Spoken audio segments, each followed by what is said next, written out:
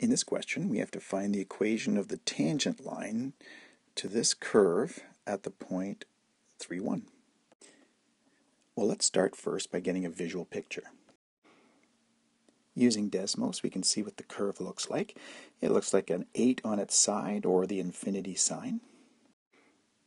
And this is an example of what's called a Lemniscate curve, which is kind of cool.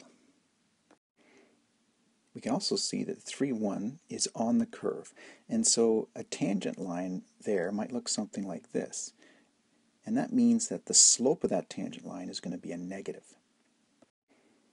Now, to find the equation of any line, be it a tangent line or otherwise, we need two things. For example, we're going to need the slope, and we might need a point on the curve. Well, we have a point on the curve, it's 3, 1, but how do we find the slope? Well, if we remember our definition of the derivative, it is the slope of the tangent line at any point on a curve. So what we need to do is find the derivative of this equation, and because it's a relation, it's not a function, we're going to use implicit differentiation. Okay, so starting on the left side, we can use the power rule. 2 times 2 would be 4. X squared plus y squared. Take away 1 from the 2, which would give us to the exponent 1. And of course, we'll have to use chain rule, so we have to take the derivative with respect to x then of x squared plus y squared. Okay, looking at the right side, we can do the same thing. So first off, I'm going to put a 1 there for exponent, and then we can use the power rule again. 1 times 25 is 25. This would be x squared minus y squared, take away 1, which would be to the exponent 0, times the derivative with respect to x of x squared minus y squared, chain rule. So we'll get 4x squared plus y squared. The derivative of this would be 2x plus 2y, and of course we're using implicit, so this would be times dy dx. And on the right side, of course, this part to the 0 would be 1, so 1 times 25 would be 25, and then implicit differentiation here, we'd get 2x minus 2y times dy dx. Next, we have to isolate the dy dx's, get them on one side. So I'm going to have to expand. So let's start here. I'll move the 4 into this bracket. And so this would give us 4x squared plus 4y squared times all of this. And then on the right, I'll put the 25 and move it inside by multiplying everything by 25. And that would give us 50x minus 50 y dy dx. Okay, I'll get rid of these here so we get more space. Next, we'll expand out the left, so multiplying the 4x squared by everything inside the brackets and the 4y squared by everything inside here. So this would give us 8x cubed plus 8x squared y dy dx plus 8xy squared plus 8y cubed dy dx. And that would all be equal to the 50x minus 50y dy dx. Next, let's isolate the dy dx terms. This one here, and this one here. We'll put those on the left side and move everything else onto the right side. So on the left, we'd have 8x squared y dy dx plus 8y cubed dy dx.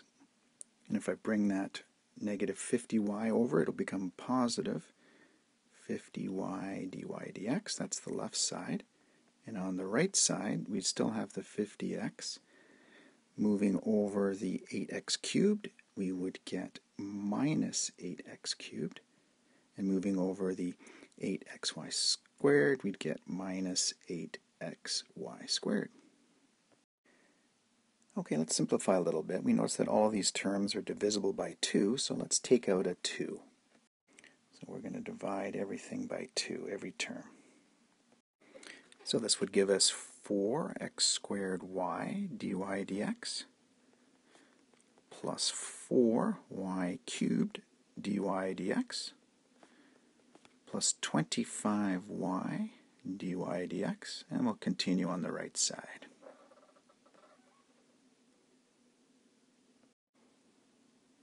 And there you go. So next we're going to isolate the dy dx part, so we'll factor that out and see what we get. I'm going to move this up so we have a little bit more space to work with here. And we would get, if we factor out the dy dx, we would get 4x squared y plus 4y cubed plus 25y. And on the right side we'd still have the 25x minus 4x cubed minus 4xy squared. Then we're going to divide both sides by this term here. So dy dx would equal 25x minus 4x cubed minus 4xy squared, all divided by 4x squared y plus 4y cubed plus 25y. So this is our derivative and represents the value of the slope of the tangent line at any point on the curve. So at the point 3, 1, the 3 is the x value and the 1 is the y value. So we can just substitute these values for x and y into our equation here to find the slope. So dy dx, or in our case we're looking for the slope m, would equal 25 times 3 minus 4 times 3 cubed minus 4 times 3 times 1 squared, all divided by 4 times 3 squared times 1 plus 4 times 1 cubed plus 25 times 1. So this would give us 75 minus 108. We'd have to take the 3 cubed is 27 times 4, and 108, minus 12, all divided by 36 plus 4 plus 25. And we work that out, it gives us negative 45 over 65. And if we divide the top and the bottom by 5, it ends up being negative 9/13. So that's the value for our slope. And we also have our point. And of course, remember, we need a slope and a point to find the equation of the tangent line. So to finish off, we know that m is equal to the change in y divided by the change in x.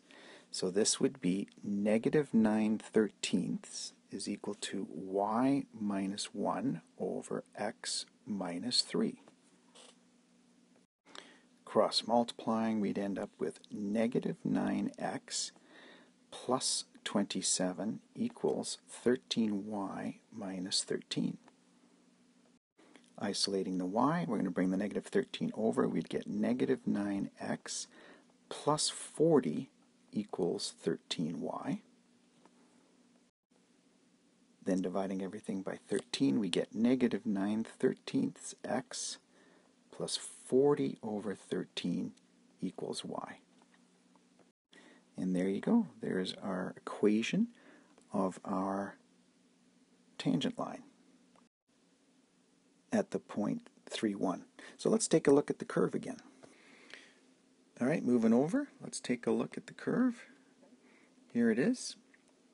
So we can see that here's the tangent line right here, and it's given by this equation.